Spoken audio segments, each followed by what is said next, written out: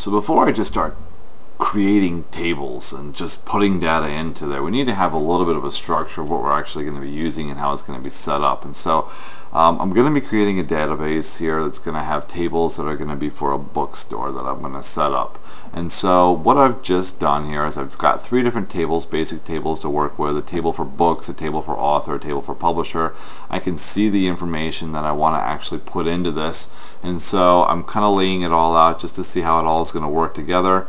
And what I've got basically is a book ID, which is going to be used as my primary key. And if you're not familiar with the primary key, it's the field in my table that is unique, that never repeats. And so this is going to be the unique identifier. And so I just started off with 1 and just increment it by 1 every single time. I've got an ISBN 10 number, 13 number, the title of a book, a category, a price of the book, the binding, whether it's paperback, hardcover, or whatever, a publication date.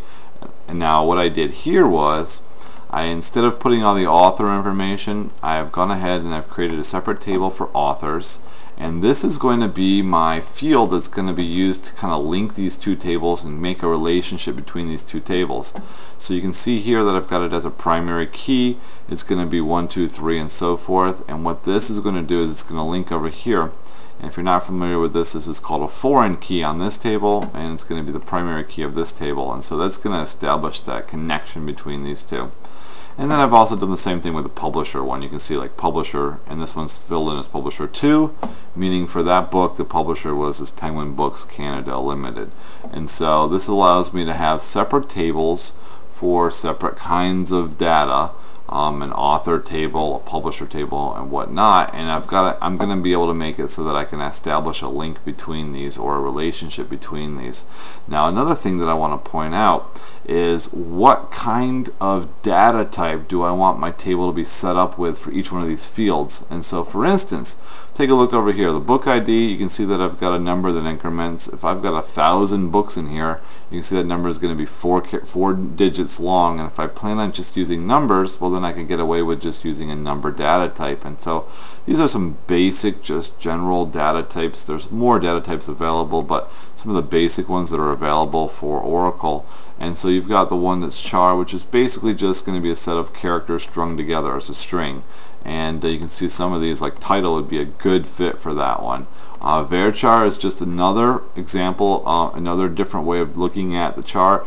And I actually prefer this one because when it stores data, it actually stores it as how many actual letters, or how much of the text is actually used, is how much gets stored in data. So it's actually, in my opinion, a better version to use for storing text.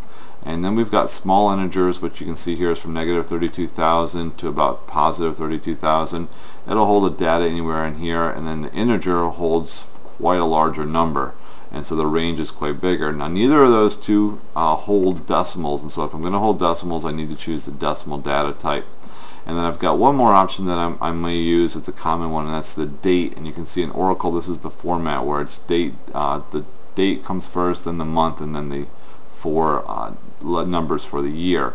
And so these are the basic data types, and I need to establish whenever I create my table what data type I need to use. So for like book ID, I could use an int or a small int, and basically the difference between these is how much room it takes up in RAM, and so you usually try to find the best fit for it.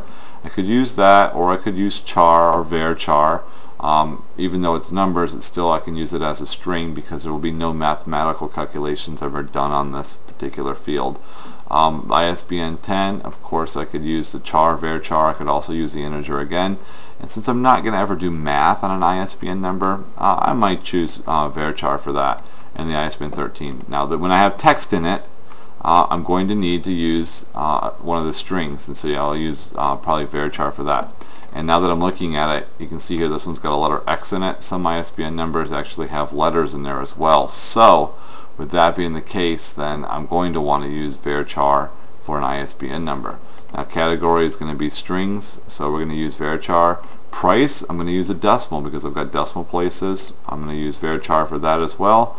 Publication date, I can go ahead and use date if I'd like. I don't have the full date there, so I may just use VARCHAR as well for that one.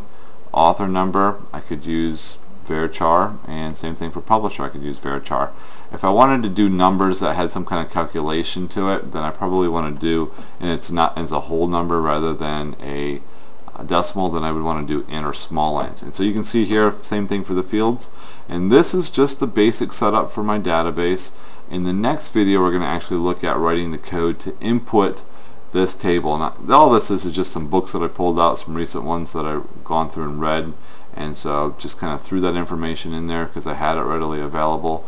And this is what we're going to use to create our database.